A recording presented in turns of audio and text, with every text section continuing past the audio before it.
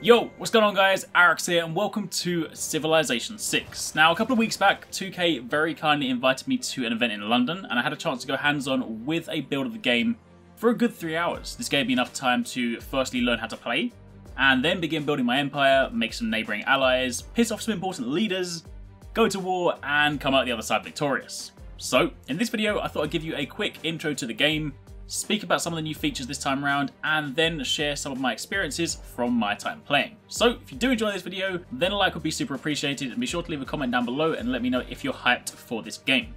Now to begin with, I do just want to set the record straight. I am new to the Civilization series. In fact, this hands-on session is the first time I've ever played a Civilization game. I'm no stranger to strategy games, but truth be told, my experience typically lies more in real-time strategy as opposed to turn-based. However, with that being said, Civilization is a series that interests me, and with this one coming out later this year, I figured now is as good a time as any to jump in. It also puts me in a really good position to talk about this entry because if any of you guys out there similarly haven't played the game before and are perhaps looking for a way in, then my personal experience should translate pretty nicely for you.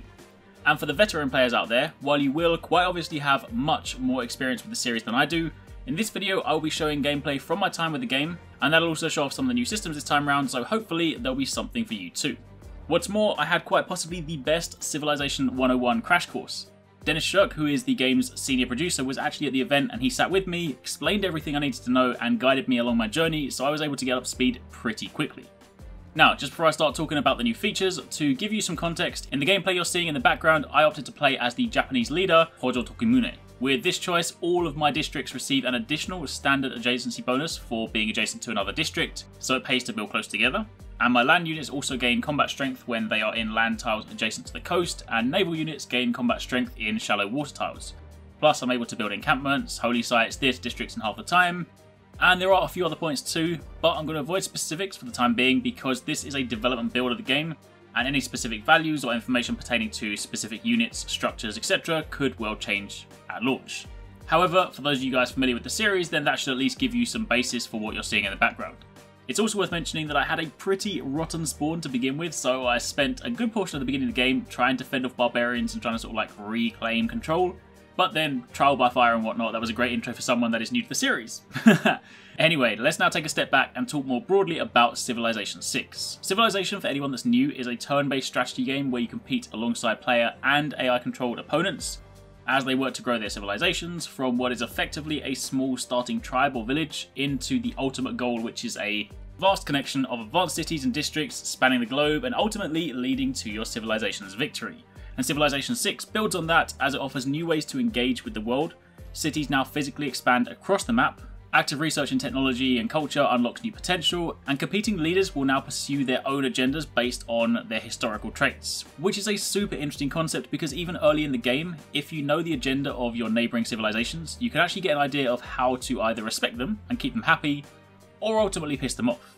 For example, one of my early encounters in my gameplay was with the Brazilian leader Pedro II, and if memory serves me correctly, he was basically happy provided that I didn't have more rare materials than he did, such as diamonds for example. So while we started off as friends, as I started to expand and mine more things, he decided that he didn't really like me, and it wasn't long before we were at war. And all of the leaders have these traits, so it's important to understand them if you want to try and keep people happy. Also, when it comes to victory, you don't just have to win by wiping people out. You can win through religion, technology, being the first to win the space race, etc. There are actually 5 different victory conditions in Civilization 6. And as you progress in the game, you can expand your cities, which span multiple tiles, and you're able to set up interconnecting districts as you expand. These different districts can all build differently, so you can then really make the most of your environment and build structures that benefit from your surroundings, because different structures work better in different areas. You can also unlock boosts through active research to speed up your progression through history. And when it comes to combat, another new feature in this game is the notion of combined arms. The previous 1 unit per tile design now supports embedded units, so you can form things like anti-tank support with infantry, warriors with settlers, or like I did during the late game, samurais with big wall breaching contraptions. Now that is a very basic, bare bones kind of description of some of the new stuff coming to Civilization 6. There are of course so many more things, so many systems that, truth be told, I still need to try and get my head around. And of course I haven't even begun to start diving deep on things like civics, wonders, religion, loads of other things like that. And as I'm sure you can see from the gameplay, It's one of these games that's going to take quite a lot of time to get into. It's really, really good, and I could probably spend hours just kind of talking about what I was doing, but for the time being, I want to wrap up this video by focusing on just how much fun I had playing this game. Now, bear in mind, as someone that had never played before, I was quite frankly overwhelmed by the vast array of options right from the beginning of the game, and also because this was a development build, there wasn't actually a tutorial. So I sat down and I was like, what do I do? But with some guidance and of course, you know, reading things as you go along, it wasn't long before I quickly began to grasp the core concepts, and from then on I was pretty much good to go on my own, and it's really, really addictive. So if you guys are new to the series, again, if you're a fan of Civilization, then this is going to be an instant win for you, but if you're new to the series, then this is one of those games where you don't sit down and play it for 10 minutes, let's put it that way, but if you do have some time to sit down and plot together like an epic battle, then there is just so much stuff to do. What I really liked about my time playing the game were, firstly, the mind games that you kind of play with these other factions, trying to work out how to be everyone's friend while secretly plotting to stab everyone in the back. Plus, seeing all of your interconnected districts evolve to the point where you have an army capable of storming much larger cities, and all of this in a world which feels very alive, despite being a turn-based game. It's quite easy for, you know, turn-based games to, be fun, but often feel quite stale at times. But with everything going on around the map and all the underlying systems, it's just genuinely a living, breathing world that's just super fun to be in. So it's safe to say that after my short time playing and my first taste of victory, I will definitely be picking this up when it launches later this year. By the way, when I say victory, I don't mean I won the game, because I wasn't able to go that far. I mean, I beat Brazil, so he tried to go to war with me, he started the fight, I ended it. So yeah, that's my clarification.